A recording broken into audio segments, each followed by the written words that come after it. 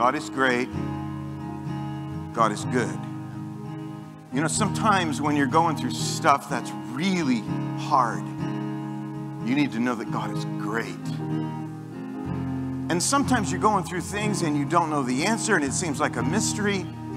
And sometimes it even hurts. And you need to know that God is good. The beauty is that He is always great and He is always good. Sometimes you need Him to be great goodness because of what you're going through. There's no gathering of this size when we come together. There isn't somebody that needs to know God is great, God is good. You need to be able to declare it into the circumstance that you're in. You need to be able to believe it for what you're going through. So I want you, as we stand here this morning, before we go back and just sing that again, I want you to take whatever it is, and I want you to lay it before the Lord and declare over it. My God is great. He's greater than this. My God is good. He's better than this. It could be a sickness in your body. He's greater. It could be financial struggle that you're going through. He's greater. And maybe you question your own faith, or you're struggling with some behavior that you know isn't right. He's good. He's better than that. So I want you to take whatever it is. And maybe you're in that great spot in life where it's just really good now. Take that and put it before your great and good God.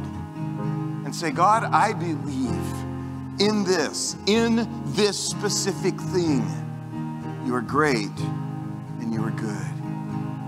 Let's pray together. Father, I thank you that as our Papa and as our King, you are good and you are great, and there is nothing that anyone in this room is walking through that you are not greater than, that you are not better than. So we bring to you our physical illnesses. We bring to you our struggles in our families. We bring to you our prodigals. We bring to you our pain. We bring to you our questions, and we declare and confess over them. You are good, and your mercy endures forever. You are better than this. You are stronger than this. You are greater than this. And no matter what the enemy is saying to us right now, your truth, your word is what we base our life on. You are our good, good Father. And we're so grateful we can lay this before you and know that you are great and that you are good. Our Papa. Let's sing that again. And all my life you have been faithful. All of my life. All my life you have been so good. With every breath I am able, Oh, I will sing it again, Chris. Sing of the it. goodness Sing of it. God.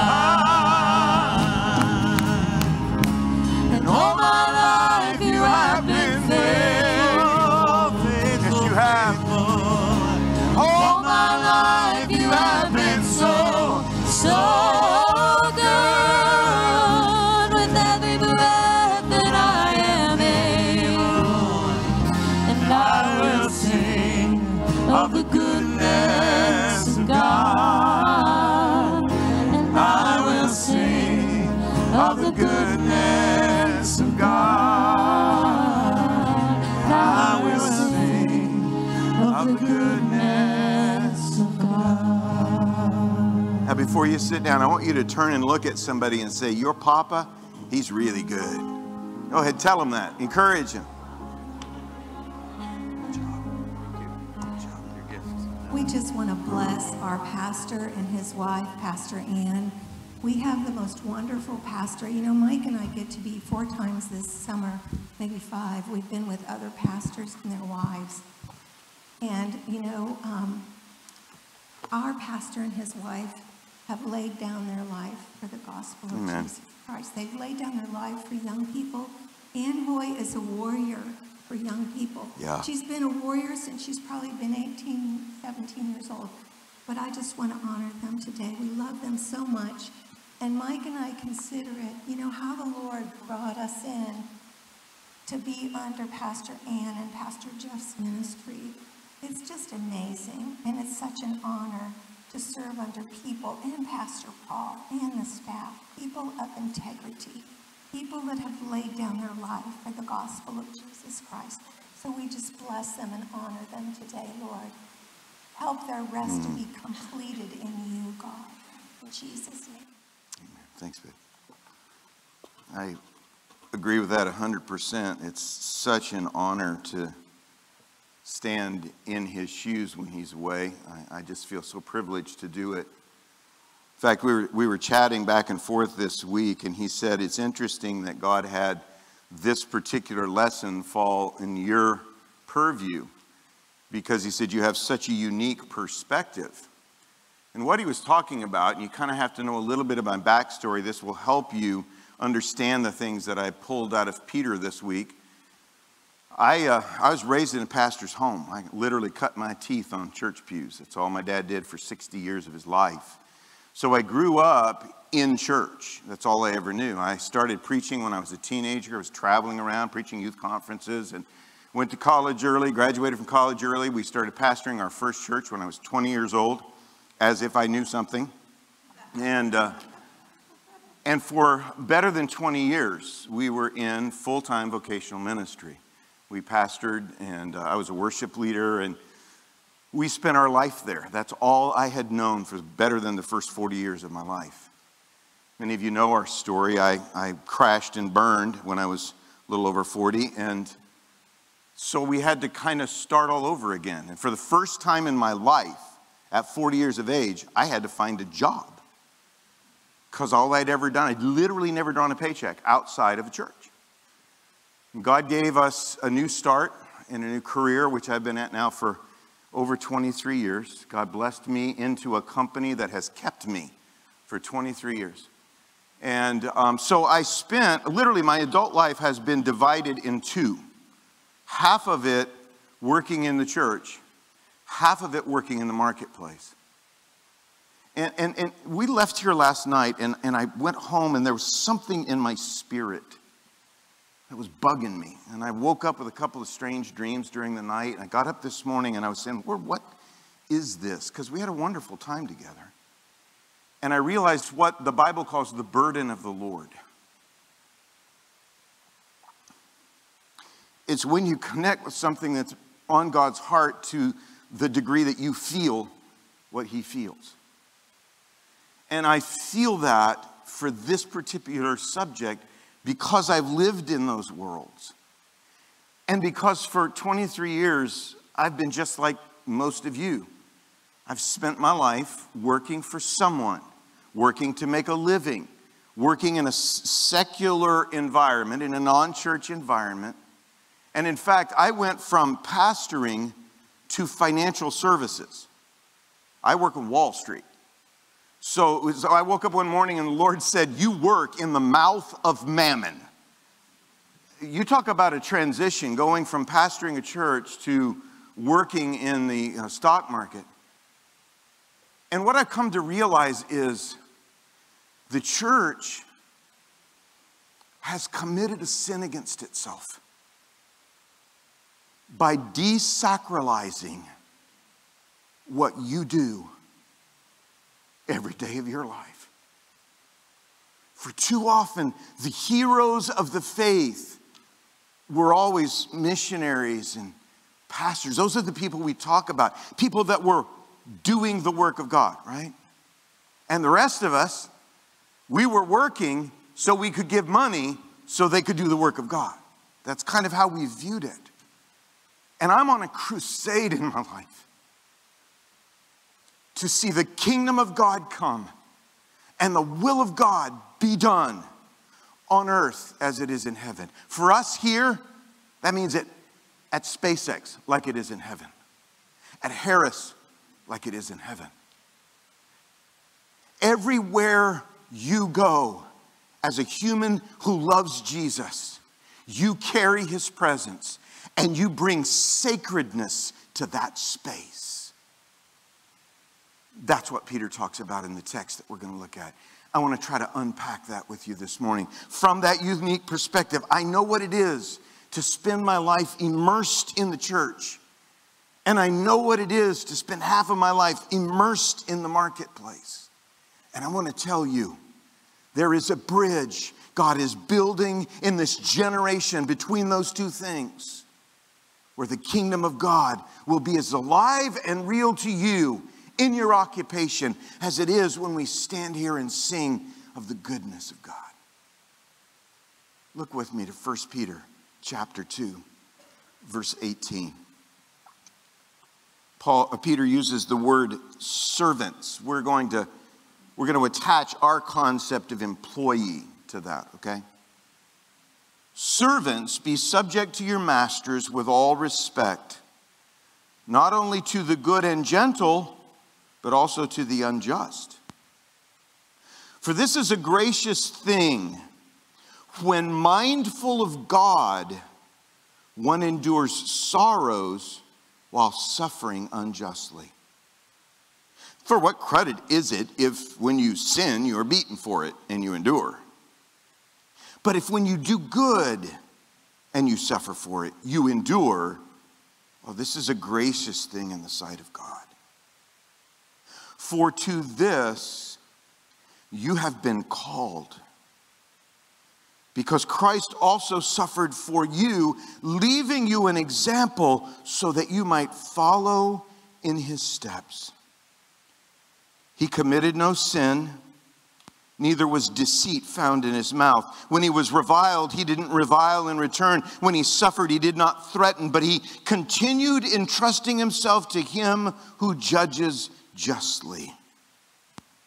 He himself bore our sins in his body on the tree, that we might die to sin and live to righteousness. By his wounds you have been healed. For you were straying like sheep, but have now returned to the shepherd and overseer of your souls. If you wouldn't mind, would you stand and pray with me over the word of God? Father, I thank you, as Mike told us earlier, that you didn't leave us without guidance. You left us with your living and abiding word that is quick and powerful and sharper than any two-edged sword. Lord, I thank you for Peter, the ultimate blue-collar guy who wrote these words to us in our space, as much as to that first century church. Help us to hear the echo of your voice in these ancient words. In Christ's name, amen. Amen. God bless you. Thanks. I mentioned I grew up in church. That means Mama was a pastor's wife and I was a PK, preacher's kid. If you haven't heard about them, they're a different breed. Mama believed in church. So much so that growing up, we actually had two wardrobes. She called it like this: your everyday clothes and your church clothes. And never the twain shall meet. So in other words, your everyday clothes, that was for playing and you can get them dirty, you do whatever. But God forbid you get them church clothes dirty. And we used to have these things in church where I grew up. They were called all-day singings and dinner on the ground. It was heaven to a little boy. Because after church, which went on a little too long, you go out and there'd be just tables strewn with food. Entire tables of nothing but banana pudding. Can you say amen for banana pudding? But as a little kid, I was in my church clothes. We couldn't play on the church grounds. We couldn't run around with all those crazy other kids that were there. And we didn't want to get food on our church clothes. Because there was a very fine, distinct chasm between your everyday clothes and your church clothes. Unfortunately, the church created a theology very much like my mom's clothesology. We have our everyday stuff, and we have church stuff. We use the terms sacred and secular. It's the worst dichotomy that the Church of Jesus Christ has ever set up in its 2,000 years. It's this disenfranchisement of what you do every day for the majority of your life from the living faith of the church. As if this is what's important, what we're doing right now, and that stuff out there, well, that's what you survive so you can get back here next week and, get your tank filled. The Sunday-Monday chasm is massive and impossible to ignore. When we use the word sacred, we tend to mean things that are related solely to the service and worship of God. The word secular, we use that for kind of everything else. Everything is not church. Wally, you'll remember this. We used to talk about vocation and avocation. Vocation being what you're called to do, and avocation being all the rest of your life. The separation between those two has created more distance from the kingdom of God than almost anything else we've seen in church history. And here's the reality. When Jesus came, in the incarnation of Jesus Christ, that chasm was bridged. That wall of separation was decimated. Jesus came, got all up in our business by taking on a skin suit and living his daily life exactly like we do. In fact, he made sure that he picked a place where he would have an occupation where he'd get good and dirty. He was a carpenter. Sometimes they worked with stone, sometimes they worked with wood, but whatever they did, there was dust involved. And wherever he went, he was shaking off dust. Because he wanted the gospel to be greasy. He wanted it to be down here where we are. And he came to prove to us that no morally upright occupation that you choose is exempt from you experiencing and expressing the presence and the power and the purpose of God. Here's a fun fact for you. Jesus spent 10 times as much of his life being a carpenter as he did being a rabbi. He lived 33 years, we think. The last 3 he spent being the rabbi of our New Testament. But for the first 30 years of his life, he was covered in sawdust. He was raised by a carpenter who may well have died when he was a young teenager, which left him as the oldest sibling to be the breadwinner for the family. So he picked up the chisel and the hammer and the stone and the wood and he created. Here's the amazing part. He's actually referred to in the book of Mark by the people of Nazareth as, isn't this the carpenter? Not a carpenter, the carpenter. In other words, isn't this the best carpenter in Nazareth? Everybody wanted to have something Jesus made in their house. See, he was the carpenter of their town.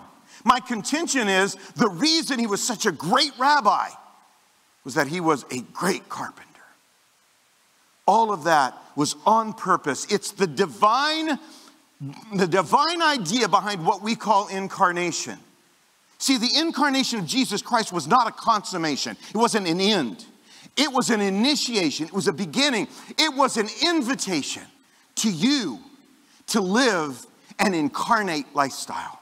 In other words, the kingdom of God on earth as it is in heaven, working itself out to you in the dust of your occupation. If I can accomplish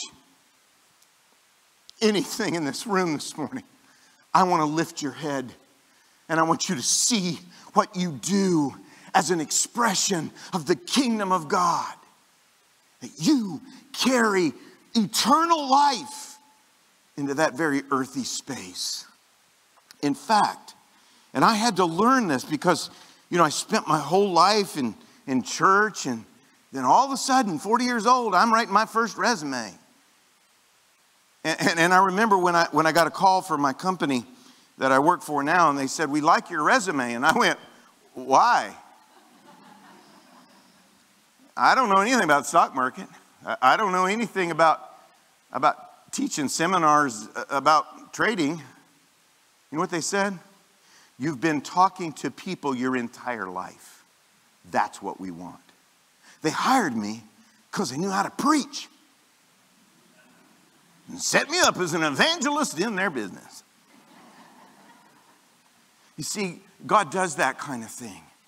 He sanctifies, he sacramentalizes what we do by invading the space where we work.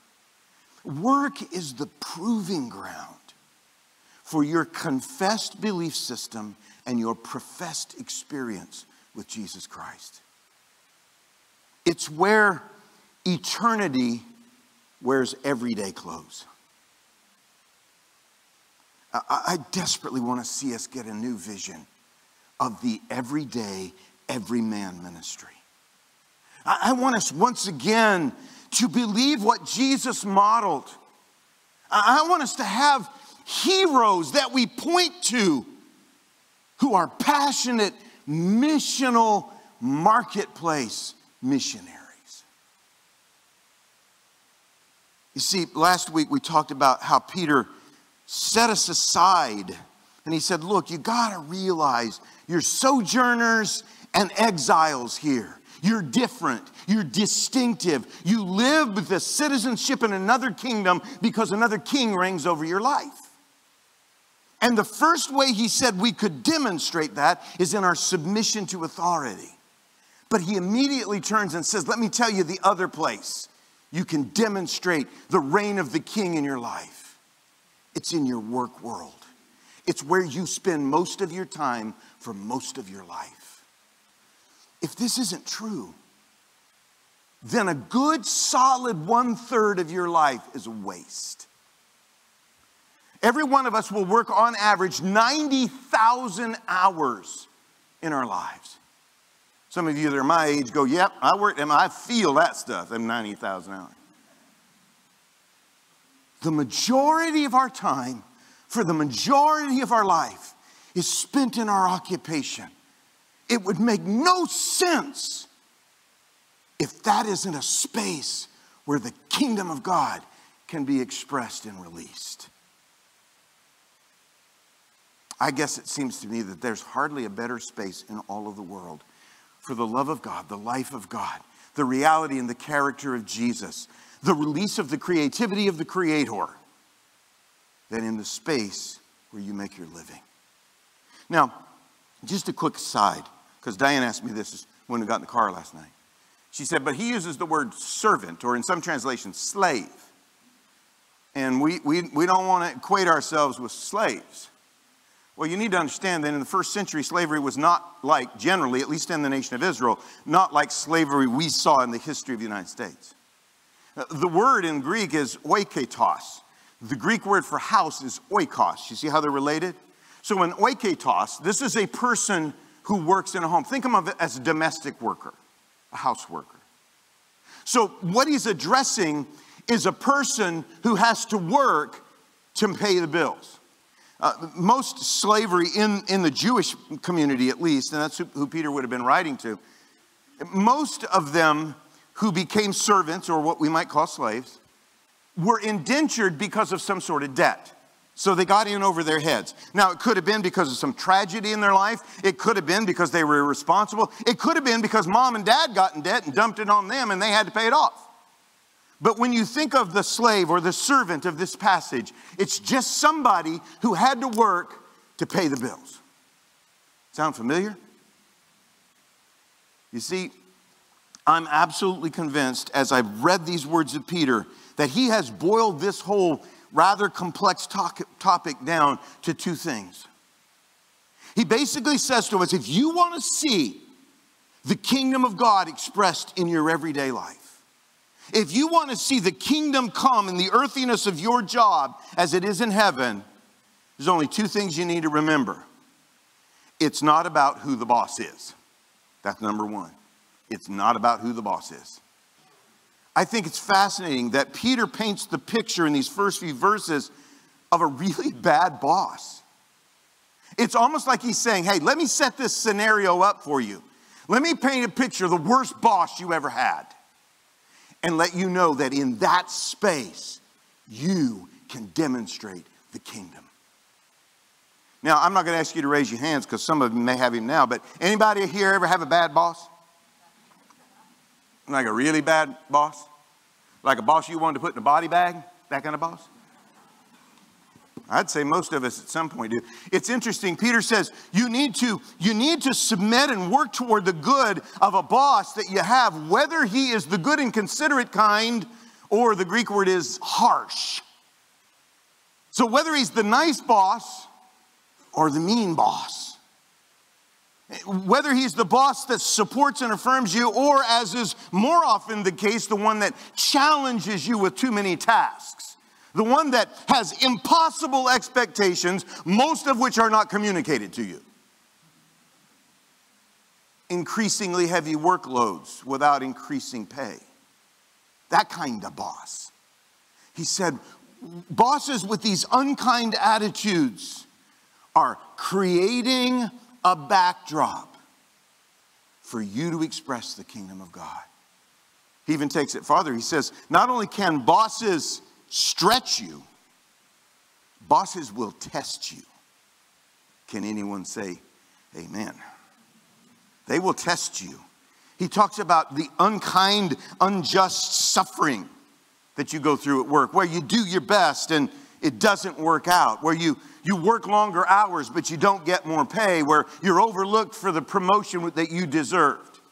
Whether you're abused or accused, there's that atmosphere where it's just like he's always trying to push your buttons. He also says bosses may offend you. They may say things, they may do things that literally give you the opportunity to pick up offense at them and manifest judgment toward them. And he even went so far to say his bosses may abuse you. He said sometimes you do good and you get beaten for it. Now, we know that you can't get away with beating your employees in this, at least in modern culture, unless you use words or psychological manipulation or emotional mistreatment. So he's saying, look, I know this is the worst case scenario. Bosses will stretch you and test you and offend you and abuse you. And all of that, if you cling to purpose, will mature you. Thanks, Peter. I told Diane this morning, we're sitting on our back porch talking about this, and I said, isn't it fascinating that in the middle of this discussion of your work life, Peter turns and says, this is your opportunity to be like Jesus. To this you were called because Jesus suffered for you, that you could walk in his steps. Imagine what it would do for our understanding of where we work if every time we walked into work, we realized we were walking in his steps. The incarnation of Jesus, the fact that he came to a poor place, to poor people, the fact that he was born in a manger, in a stable, the fact that he worked as a carpenter, he was trying to telegraph to us that there was no place where the kingdom of God cannot thrive. You see, it is hanging on to purpose that changes everything we go through. So Peter says, look, if you want to understand the expression of the kingdom in your job, remember, it's not about who the boss is. It's all about who you are. As I read through this, I started thinking, because I have to have hooks that I can hang my hat on, you know, stuff to remember. And as I read this, and Peter turns into this eloquent passage about Jesus suffering and how he was abused, but he didn't react, and how it was through that suffering that we get healed. And he turns in the middle of this discussion of a nasty boss and how that can be a place and a space for you to express the kingdom. He turns to painting the picture of Jesus for us. And in that, I found 4 things. If you don't get everything else, please hang on to these 4 things. This is how the kingdom of God can come at your job. First, be spiritual. Now, let me define what I mean. I'm not talking about the guy that comes into work and He's obnoxiously religious. You know what I mean? He wearing his t-shirt, everything's praise God, hallelujah. You know what I mean? You ever seen one of those guys? And you just look at him and go, would you just for a few minutes stop? Just stop. I'm not talking about that. Being spiritual is living from your spirit. That's the deepest part of you. It's the place where you and Jesus Christ commune as one. So on our jobs, our responsibility is to be spiritual. In other words, to be what we are inside in all of the space that we occupy out here. Refuse to live in reaction. Live instead in response. I think it's interesting that Peter uses this discussion. When Jesus was reviled, he didn't revile again. When he was abused, he didn't abuse back. What he was saying was, Jesus went through some real junk, but he didn't live in reaction to the stuff he was encountering. He lived in response to his Father in that situation. Being spiritual is living from the deep core values that are established by your covenant with Jesus Christ. Let's look at these scriptures. Ecclesiastes 9:10. Whatever your hand finds to do it with all your might. 1 Corinthians 10:31. Whether you eat or drink or whatever you do it all for the glory of God. You see that? Live and work passionately and with purpose. That's what he's saying. Be spiritual. Second, be sacramental. I love the sacraments of the church. The one that's most common, you understand, is the Lord's Supper, the Eucharist, the communion. But marriage is a sacrament. Baptism is a sacrament. A sacrament is an outward spiritual sign of an inward reality that you have. So it's this physical sign on the outside of what's going on the inside. The idea of the sacramental is so beautifully illustrated when Jesus set up communion and he took two of the most common things in people's lives, the bread and the cup, and he imbued them with eternity so that we could never pick up bread and we could never pick up the cup again without remembering him. That's what sacrament does. And a sacramental worker is a worker who realizes in the earthiness of my job, in the everydayness, in the mundane and in the difficult, in the stress moments and in the moments where it seems like the day is dragging by. In all of those spaces, you carry presence. Enough of the presence of God to shift the atmosphere that you're working in. Be sacramental. Understand that the physical realm of your work can be a spiritual release of the kingdom of God if you trust your Father's care. Look at these scriptures. Maybe the favor of the Lord our God rest on us. Psalm 90:17. Establish the work of our hands for us. Yes, establish the work of our hands. I believe one of the missing factors in the release of the kingdom of God in our occupations is we've lost the concept of the favor of God. You remember how it was said in Scripture that when Jesus went home and he was obedient to his parents after his little diversion at 12 years of age where he got lost for 3 days? It said that he grew in wisdom and stature and favor with God and man. There is a thing, a real thing, where the favor of God can rest on you. And stuff happens for you that would not normally happen were it not for the finger of God at your job. I know this to be a reality for myself. We've experienced the favor of God in my work to such a degree that sometimes we just look at each other and laugh. And we go, how did we get here? How did this happen? This doesn't even make sense. It was the favor of God establishing the work of my hands. Proverbs 16:3, commit your way to the Lord. Commit to him whatever you do, and he will establish your plans.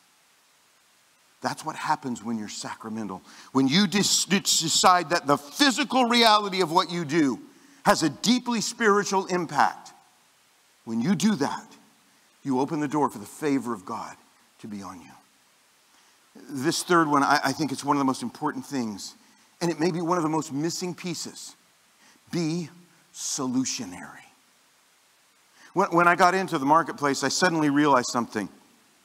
I was on a team of about 50 people, most of whom weren't the brightest bulbs on the tree, but they knew how to run that company. You know what I mean? They knew how to tell the boss how to do his job. They knew how to go to him and say, we have this problem and this problem. This isn't working and this is wrong. Bosses don't need people who can come and point out the problem. They need people who come with a solution. I am absolutely convinced the solutions to most of the greatest difficulties in all of our differing work environments rest inside the people of God. Why?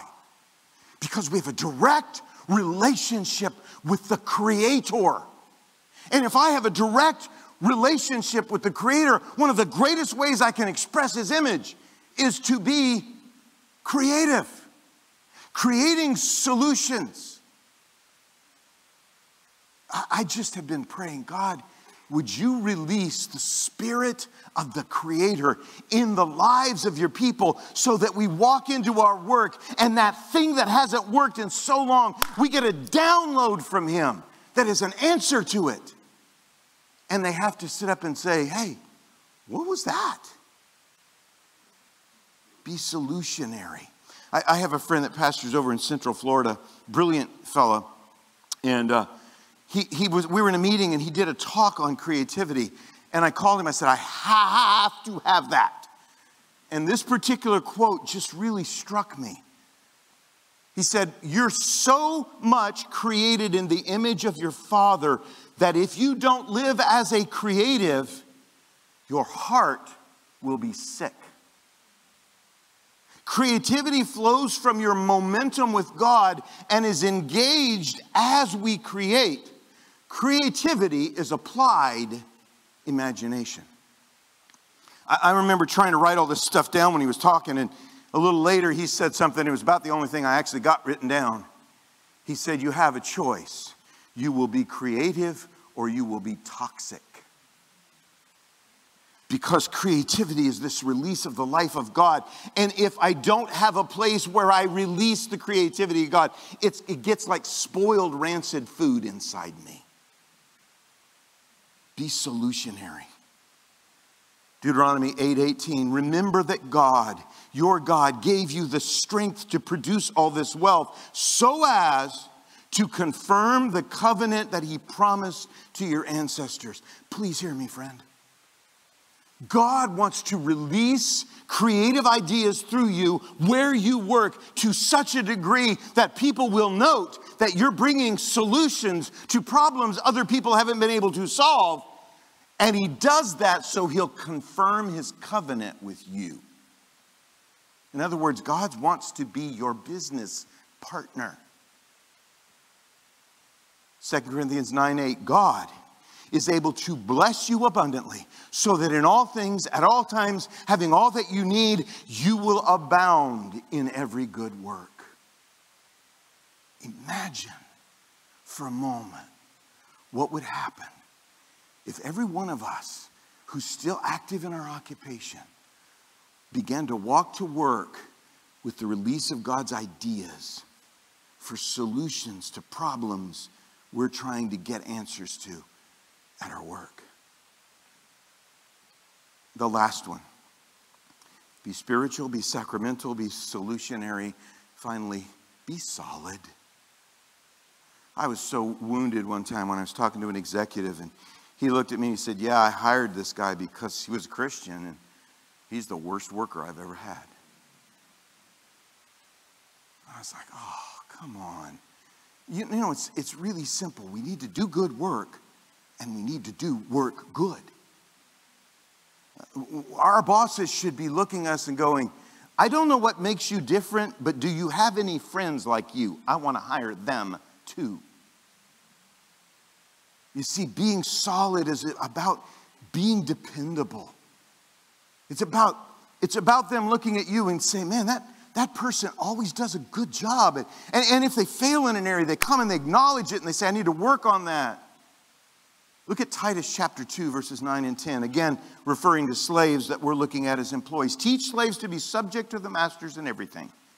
Listen, to try to please them, not to talk back to them, and not to steal from them, but to show that they can be fully trusted, so that in every way they make the teaching about God our Savior attractive. Wow. First of all, wow, because he has to tell them, tell these guys to stop stealing from their bosses. Stop talking back to them. But he says, I want them to become such good employees that their bosses can trust them. This is a very personal story. I can't go into the details of it, but I have an awesome boss. We had 3 brothers that owned our company. When I went to work for them, the youngest of the 3 brothers passed away. I'm actually older than all the people in my company. I'm the oldest guy in my company. And a few years back, my boss called me, and he knew my background. He knew I'd been a pastor. And he called me one day, and there was some struggles that he was facing with his family. And he called me and he said, I need you to take your warden hat off and put your pastor hat on. And for 3-4 years, almost every day we had conversations that had nothing to do with my job. They were conversations you only have with someone you trust. Why did that happen? Because for all those years before that, I worked really hard. I outsold everybody in the company. I made sure that the quality of my work was as high as I could make it. Why? Because I wanted to make myself trustworthy. Little did I know that the trust wasn't just about the company. He didn't just trust me as his employee. He trusted me as his friend. Be solid. Become trustworthy. Jesus used to express it like this. My Father is always working, and I too am working. In other words, I'm co-laboring with my Father at what he's given me to do. In Colossians chapter 3, slaves, obey your earthly masters in everything, and do it not only when their eye is on you to curry favor, but with sincerity of heart and reverence for the Lord. Whatever you do, work at it with all your heart as working for the Lord, not for human masters, since you know that you will receive an inheritance from the Lord as his reward. It is the Lord Christ you are serving. My oldest son is a carpenter. He's one of those carpenters that gets really dirty. You know, he came by the house the other day and I was like, are you in there somewhere? Covered in mud from sheetrocking and paint. But he called me one night last week on the way home from work, and he was actually crying. He's kind of an emotional guy. I don't know where he gets that. It must be his mom. And he said, Dad, I've begun to rediscover that my work has meaning. And I get to the end of the day now, and I want to know how God feels about what I did today. I want to show him my work so he'll be proud of it. You see, what he's discovered is that his real payday is someday, not Friday. He works for a different master. When you work for a different master, then the quality of your work can underscore what you believe. You want to fulfill the great commandment. Love God with all your heart, be spiritual. With all your soul, be sacramental. With all your mind, be solutionary. With all your strength, be solid. As I've wrestled with this, I tell you, it's been difficult for me. I loved being in ministry. I loved it. I think you've figured out by now I like to preach. And walking away from that and working in the marketplace, favor of God has been on us and he's blessed us. But I still wrestle with that. And what I'm doing now, does it matter as much as what I used to do back when you knew me, Father Wally? I'm beginning to understand whatever you do, if you do it with all of your heart as unto the Lord. It has kingdom significance. So I've started asking myself some questions in the morning and reminding myself of some truths. Here's 3 simple things. I want to challenge you to start thinking about these every day as you get ready to go to work. Number 1, you carry presence. Number 2, you serve Christ. And number 3, you make a difference. If I can convince myself every single morning that I'm walking into my work carrying the presence of Jesus, serving him as my boss, as my king, as my master, I will make a difference no matter what the day holds. In that conversation I had with my son this week, I told him something and he said, "Dad, I never knew that." The very, very first time in the Bible that God talks about someone being filled with the Spirit, it's a couple of guys named Bezalel and Aholiab. They were the guys that God sent to Moses to build the tabernacle in the wilderness. It's the very first time in the Bible he ever references anyone as being filled with the Spirit. It's in Exodus 31. Listen carefully to these words. This is God. Then the Lord said to Moses, "See, I have chosen Bezalel, son of Uri, the son of Hur, of the tribe of Judah. And I have filled him with the Spirit of God, with wisdom, with understanding, with knowledge, and with all kinds of skills to make, to create, to make artistic designs for work in gold and silver and bronze, to cut and set stones, to work in wood, and to engage in all kinds of crafts. Moreover, I have appointed Aholiab, son of Ahisamach, of the tribe of Dan, to help him. Also, I have given ability to all the skilled workers to make everything I've commanded you." It's so easy to think of the people who were really filled with the Spirit as being the people who handle the Word of God, who travel to foreign nations and give their lives in missions. People that work with children and young people, people who work in difficult sex trafficking to rescue girls. It's easy to think of them as the ones who are really filled with the Spirit. But the very first people in the Bible that God said, "I put my Spirit in them," were carpenters.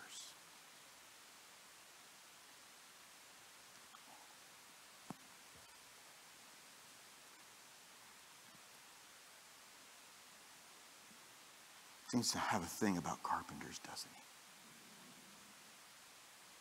I want to encourage you.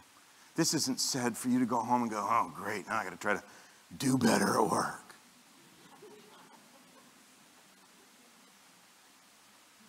I got to be as good at what I do as Jesus was at making stools. Yes, you do.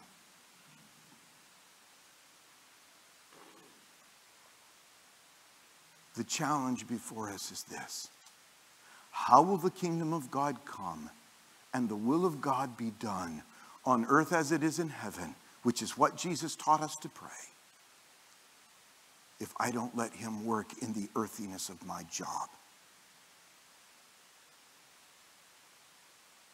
You get up tomorrow morning and you head to work. You might be a teacher. Diane was a school teacher for 27 years, working with little ones.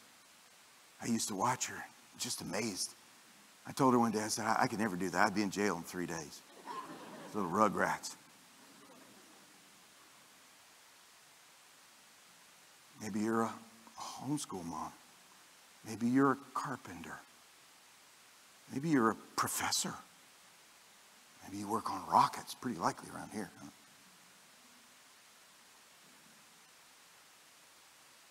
The kingdom of God can come on your little plot of earth, just like it is in heaven.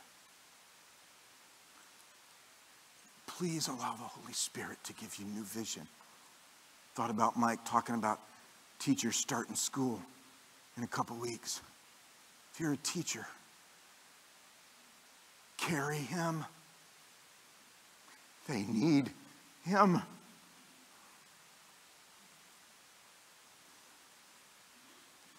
If you work on houses, when you leave, let the person you did the work for look at it and go, that's as good as if Jesus had done it. Leave his presence. Leave his aroma. Yes, it's about character. Sure, it's about being honest. But it's also about connecting with the Creator so that I'm releasing more than I have the capacity to give. Because it isn't just me. I have a partner. Papa, I thank you that you don't leave us to ourselves in anything. That your grace isn't just about saving us from our sins. It's about releasing us into purpose. Jesus, I thank you that I get to picture you like my son, covered in dust and mud and sand and sawdust. Because it tells me you can be where I work. I ask you, Lord, to lift our heads. Give us greater vision for what it is we do and how the kingdom of God can come through us in that space for the sake of our King. Amen.